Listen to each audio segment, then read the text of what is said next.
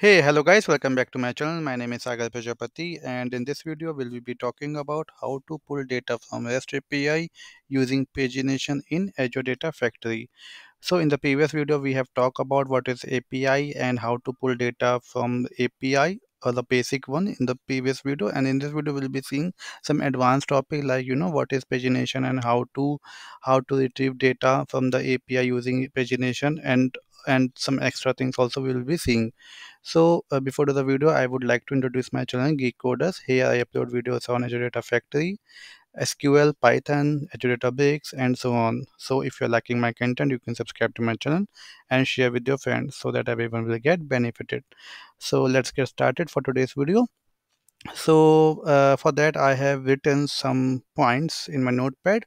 So pagination rules are defined as a dictionary in dataset which contains one or more case-sensitive key-value pairs. The configuration will be used to generate the request starting from the second page. Okay, the connector will stop iterating when it gets HTTP status 204, no content, or any of the JSON path expression in pagination will returns null. So what does it mean is that see in this is our API. Let me remove this ditto. Now this is our response, right? So if you can see here we have this next and previous parameter. So this next parameter define that define the pagination concept. So if you can see, this is the URL. Okay, so it is throwing a URL. So if I try to copy this and put it over here, then it will go into the second page. You can see this offset is 20 and limit is 20, right?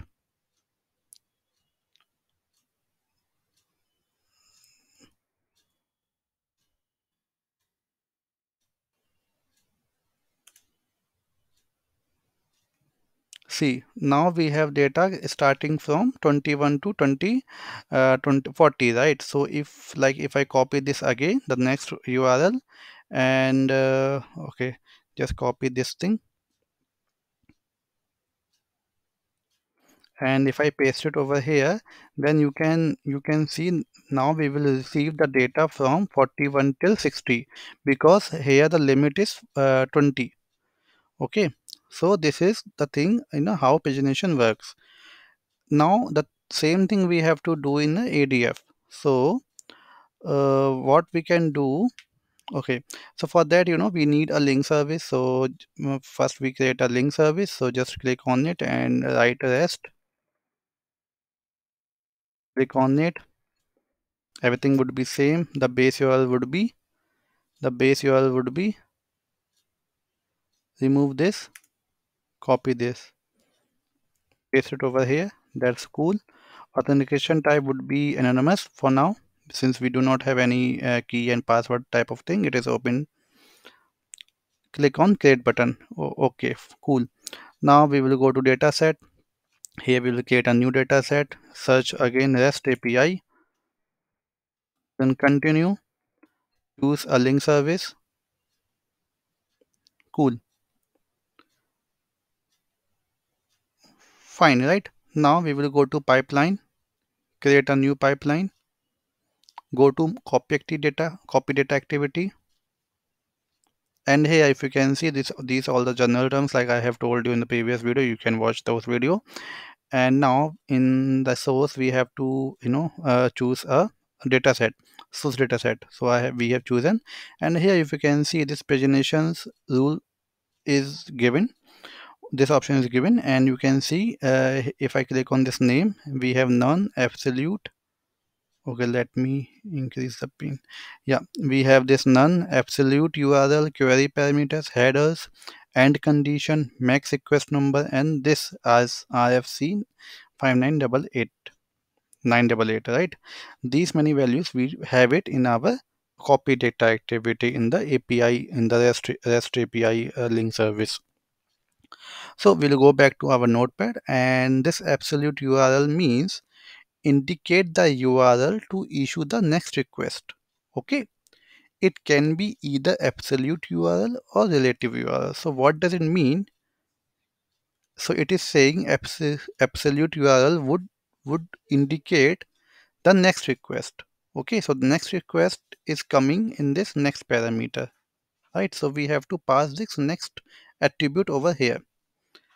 Now this query parameter or query parameter like this is user defined. We can define it, which references one query parameter. Suppose, suppose here some query is given like limit is equal to ended. So we have to pass these kind of things. So we can pass it with the help of query parameter. Headers, request header is user defined, which reference one header name in the next HTTP request. So the same thing we can do with the help of this header option. The same thing we can define. End condition is also user defined, which indicate the condition that will end the pagination loop. So like there is some condition, so we can define that condition so that it will end the loop whenever that condition matches. Now this max request number is indicate the maximum pagination request number. Leave it as empty means no limit. So uh, you know oh, let's say uh, we have this max request number, let's say 2. So it will iterate the loop, iterate the it will hit the URL 2 times. Now the support RFC, this by default this is set to true if no pagination rule is defined. You can disable this by rule by setting the rule is false or remove this. So in this video we will be seeing max request number and absolute URL thing. So we can remove this since we do not need it. Now click it again, choose absolute URL. So before we go to that, let me do a preview review. Okay, it is getting failed. What is the issue? Okay, cool. That's not a problem. Delete it. Now click on preview data. Yeah, you can see here we have this JSON and here we have this next. So this is the root one, and inside that we need this next column or next attribute. So what we can do, click on this new button, absolute URL,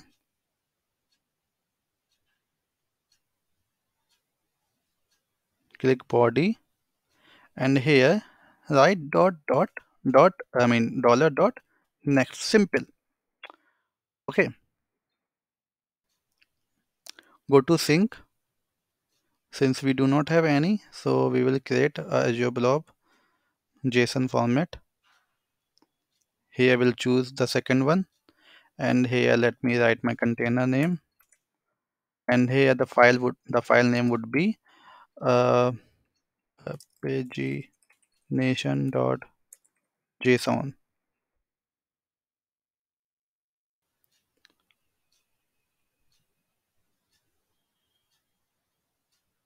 Oh, click on OK. Yeah, cool, right? Now if I click on this debug button and okay, let me refresh it. It is also getting refreshed. Pagination.json file has been created. You can see this 10/16 today's date. And if I click on it,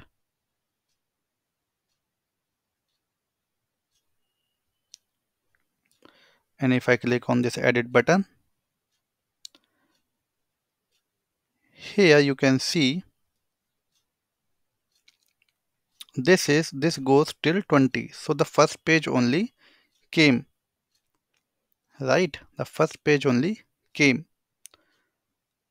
Cool. It means there is some issue. So let me go back again.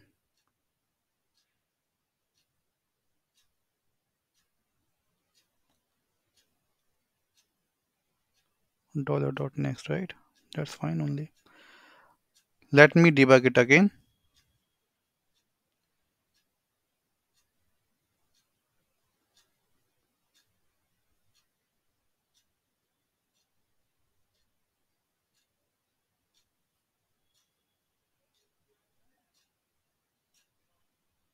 Yeah, now you can see we have all the records. So if I go down, now you can see the last record would be of 1000 something or 10,000. See this or this maybe. Okay, so what what happens, like it automatically takes that value and it goes until the value would be null. Okay, now I do not want multiple attributes over there. I want a desired column. So what can I do is that I can remove these many, because this is not required, this is not required, and here remove this, and here also use the same this, right? Fine. Now I will debug it.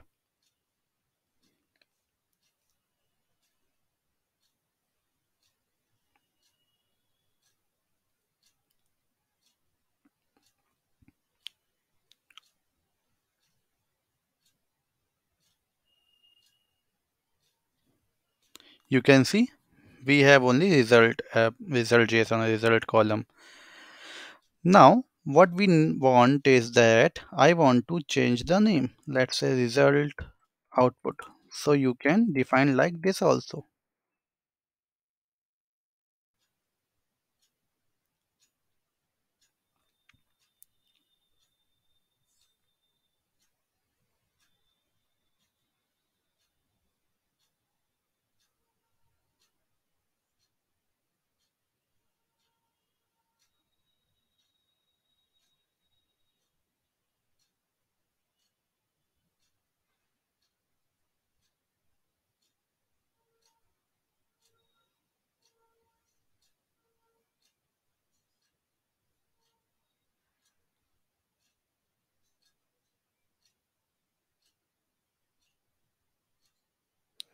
Okay, result only came. Let me check it again. Result output.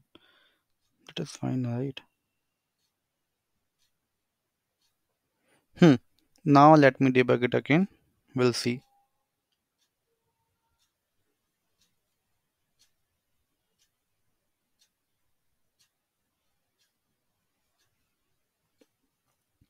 Moreover to this, sometimes we need to add some extra columns, right? Let's say I want to add a date time thing or data factory name or something like that. So how we can do that? So you can see this additional columns. So click on this, choose here add dynamic content, go to function, right? Let's see, let's say I want to I want to write down the read time. So read underscore time, and sync is also done, fine. If I click on here, like now go to mapping and click on new mapping. Here, okay, here write dollar, the same thing, the same name you have to write, read underscore time, and here you have to pass, here you have to pass the same thing. So you can see here this comes additionals, and here also you can pass the same. Right, now debug it.